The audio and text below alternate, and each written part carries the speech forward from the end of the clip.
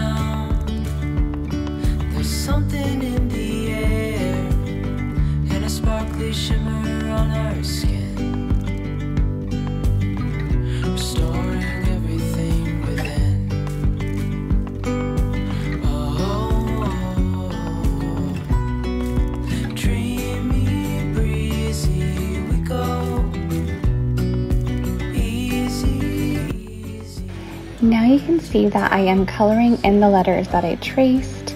I feel like when it's not colored in, it doesn't look quite as nice, but you'll see as I start filling in these letters that it does start to look quite professional and high-end. And I just can't believe I did this with a pencil and a Sharpie and just a printout of the letters Thankful. Building castles out of sand, reaching for the grand.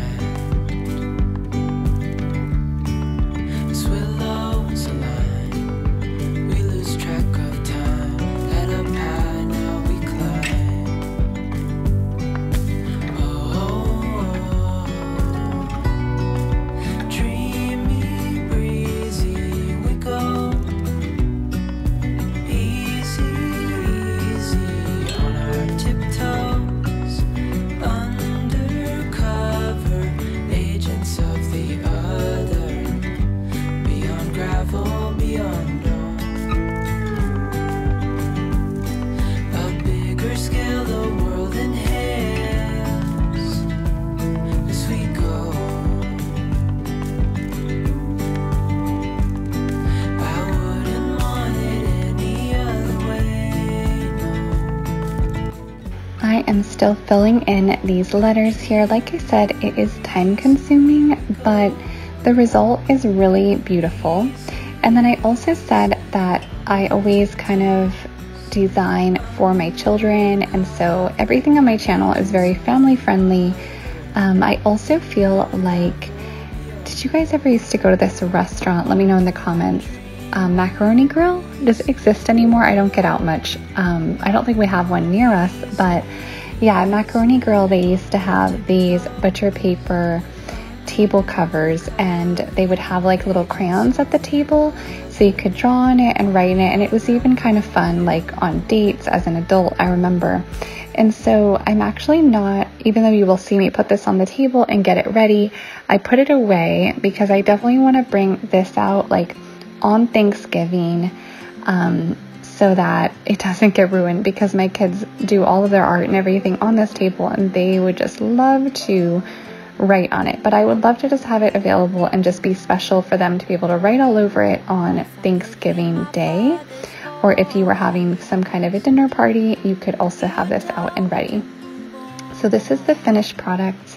again, I think it came out really, really well. I'm so happy with it. Yeah, he would tell me we have time to laugh and time to heal. Our favorite song is on repeat. Now I'm going to add a couple more items onto the table. This is actually from my fall decor videos. I have a whole playlist on fall decorate with me, so if you want to check that out, definitely do. But this little guy, that bird, is new. He is a little turkey that I found, or should I say she is a turkey that I found in the dollar section of Target. I got this little basket at Ross. It was super cheap, and I am decorating it with some of these just kind of fake, I would say it's like almost looks like dried plants, and I just thought they were more of a neutral color and really liked that, and I wanted to go with some neutrals on the table. But you'll see I'm just not in love with the way that it looks, so I kind of play around with it, and I end up with something that I'm very happy with, which is just the 2 squash in here and then the dried fake plants. I really like this look. I feel like it's very much so like a harvest look. Just loved it. And I did leave that out on my counter for now. And these are real squash. We got the butternut squash from a pumpkin patch visit recently, and I will cook with it eventually. I also got these blocks, Give Thanks, from the Target dollar section. I was so happy to find them. I know that my boys will love those too. So I may take them out before Thanksgiving, but I'm not sure. Maybe the beginning of November. Now I am placing some plates that we almost always use. They have light blue color and flowers, and then I got these napkins from Target, and I'm very, very happy with them. I've been wanting to get some linen reusable napkins anyway, just to be more eco-friendly. Now these are some printables that I made. I don't really talk about it a lot, but I do have an Etsy account, and I have just posted some Thanksgiving activities for kids on there. Mostly I post kind of homeschool activities for kids that I make literally for my own kids. So I ended up making these, and we'll post these on there. They are just a little I am thankful for and little nameplate to put right on top of the napkins. Just keeping it simple for kind of the farmhouse look. But I am going to add just a little fall themed colored pencil to each placemat, also with this little leaf. I found these little leaves at the Target dollar section and thought they were perfect. And then I'm also just tying them with a little bit of string, and I'm using yellow, but I mean, I think like twine would be perfect as well, just a little brown. But the yellow just added like a bit of pop of color, which is kind of fun since everything else is a little bit more neutral colored. I think it worked. And then again, just using the normal fall colors with the colored pencils. So this will give everyone an opportunity to write what they're thankful for. On Thanksgiving, we always say what we're thankful for kind of before we eat. And then I bought these little mason jars. They are plastic, but I thought that was perfect. They're reusable cups that we can use. My boys can even drink out of, because when you have little kids, glasses on the table are a little bit risky, and we love to have apple cider with our Thanksgiving dinner. So voila, there is the Tablescape. I'm very, very happy with it. I hope that this gave you some great ideas. I wanted to let you know that I also am going to leave you $1 off of anything on my Etsy store, and that coupon code is in the description of this video. I'm also going to be showing you a recipe for a delicious fall meal. It's potato soup, and it's kind of a creamy potato soup, so stick around for that. But I'm going to show you a little bit more of this Tablescape before we get to that.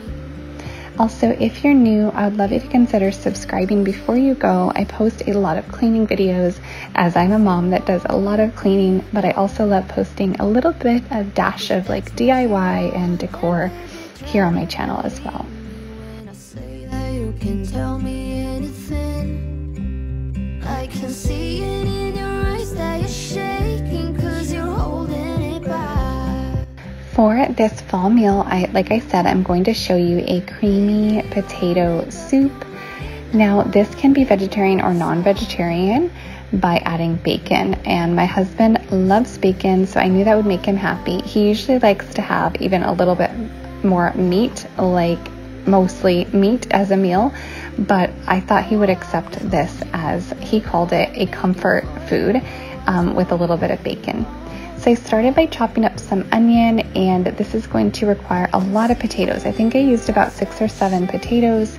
It was about 2.5 pounds, and like you saw, I chopped up about half of that humongous onion. So if you have a regular sized onion, you'll use the whole thing. And I'm going to peel all of these potatoes and then chop them into little cubes. So that's what I'm doing now. I had a little bit of trouble. I think I need to sharpen my knife. Watching this back, that's what I'm thinking. So I am going to add a couple of tablespoons of butter, the onion, and let that soften, and then add some garlic. I'm going to add quite a bit of flour. The flour is just going to thicken this up, and I'm going to give it a good stir and stir that all up together before adding more liquid into the soup.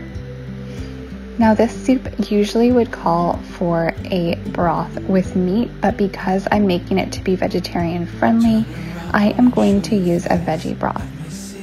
So now I'm putting in all of my potatoes, and I'm going to add this large box of vegetable broth. It's about 16 ounces.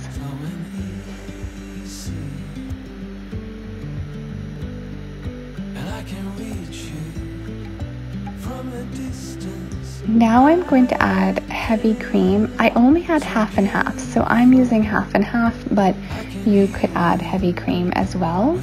I'm going to add some salt and some pepper.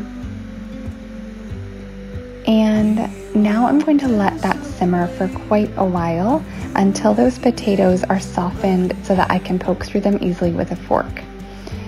And now I'm chopping up, just as a garnish, some green onions. Now I'm chopping up quite a bit. Mostly this is going to be for me. Because I'm not going to add the bacon, I just like these because it's going to give mine just a little bit extra flavor. So my boys are not a huge fan of the green onions, so I did just put them on the side for them to try. And now I'm taking apart some of the soup, and I'm just putting it in this food processor to thicken. It ended up looking a lot like mashed potatoes. So I'm going to add that into the soup, as well as some sour cream. And the sour cream is going to thicken up and make the soup pretty creamy. So I'm just going to let that simmer now for a while more to melt the sour cream in there and blend it up, so that, not blend it, but like melt it into the soup and blend together. But not completely blended like I did with the food processor. Now my bacon is done, so I am going to get the grease off the bacon first. I'm going to chop it up into little bacon bite pieces, and that is just going to go right on top. Now what's kind of interesting is the recipe I looked for actually called for you to cook the bacon in the pan, and then after it was done, make the soup in that same pan with the bacon grease. My husband would love that, but then I would have to make 2 completely different meals, and that just doesn't work for me as a busy mom. So here we go. Here is the finished product. It tastes delicious, you guys. I put some garlic bread on the side, and of course just some bacon pieces for my husband and my boys on the side. Thank you so much for watching today. I hope that you enjoyed, and that you will type what you are thankful for to sign up for the giveaway. I look forward to announcing it next Monday, and I look forward to seeing you in the comments. I hope that you have a great day.